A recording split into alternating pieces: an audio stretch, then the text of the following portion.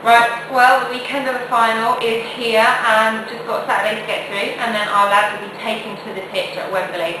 The first ever Carling Cup final to be held at the new Wembley Stadium. Then it's just 45 minutes each way until we're finally lifting that cup.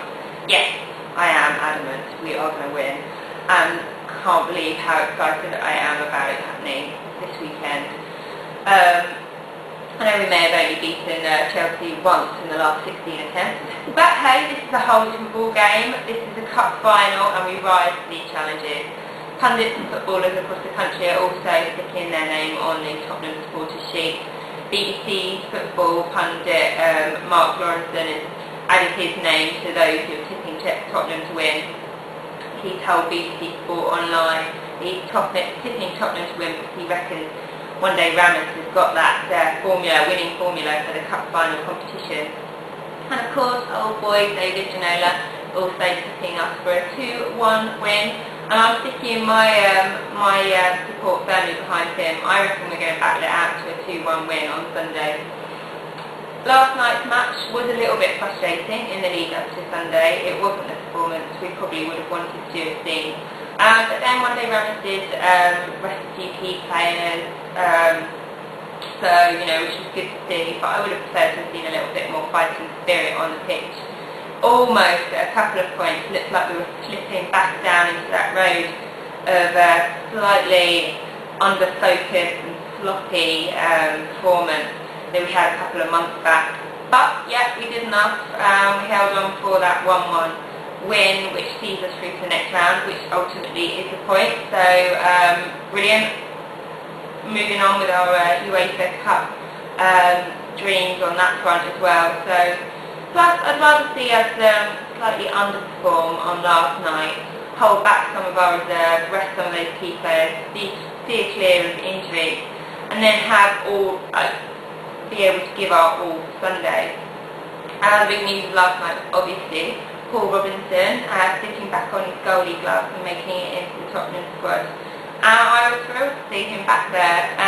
He obviously paid one day Ramos back for giving him the first team line-up and also the captain's armband by putting in an outstanding performance, definitely stand-up performance of the night, and my man of the match, definitely. Now we have to give Journey his credit for his recent performances. He's played some great games recently. I know he had one fumble in the game the other week, but he has produced some really good performances recently. But I still think, given the games, Paul Robinson is our #1 goalkeeper, and I think he will perform well, and I'll be thrilled to see him on the pitch on Sunday. It's been a couple of weeks now since we thrashed Arsenal 5-1. I think everyone still remembers that night with absolute joy. Plenty has happened since then. Annoyingly, Chelsea's had a couple more days to rest their players than we have, and they will be putting out a full strength squad, I'm sure, on Sunday. Although strangely, hearing rumours that John Terry and Frank Lampard might be left on the sidelines for that game. Although I guess, with a team like Chelsea, the amazing options we have at hand are there, so if they don't put them on, I would be surprised, but they will have amazing options. Drogba is obviously back in the squad for Chelsea's game in Greece this week, and I reckon he'll be our biggest hurdle on our road to lifting the cup on Sunday. But we have a good, strong squad right now, and the new blood Ramos brought in this transfer season definitely refreshed us. But even then before that, game on game, we were improving and growing stronger. So thoughts on our squad? Well, I reckon Paul Robinson will get that call up, and I reckon Ledley will be there to lift the cup at the end of the game. And what an amazing and a momentous moment that was going to be. Then Hutton, Woodgate, Chimbonda making up the back, then Lennon, Genus and Mulbronk. Either Sakura or O'Hara in the middle. I'd like to see O'Hara on the pitch at some point, but I reckon he'll probably start on the bench with Sakura making up that 4. Then it has to be Berbatov and Keane up front, both of who I reckon will add goals to their names by the end of the game. It's going to be the first chance for both managers to lift some silverware with their new teams this year. But with 2 cup wins behind him, One Day Ramos is definitely going to be out wanting to win this one in the lead up to a double with the UEFA Cup following shortly behind it.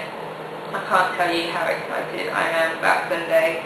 And for all you that are heading to Wembley for Sunday's match, we want to hear from you on Monday, hear all of your experiences, what it was like watching Ledley lifting the cup. And if anyone's got a spare ticket and feels like taking me along, then please do let me know. For now, we just want to hear your score predictions and your team predictions. Write us a comment, log on to www.spurs5.tv, leave us a comment, let us know what you think the score's going to be or this time, almost this time on Sunday, and who you think One Day Ramos is going to line up. So all that's left for me to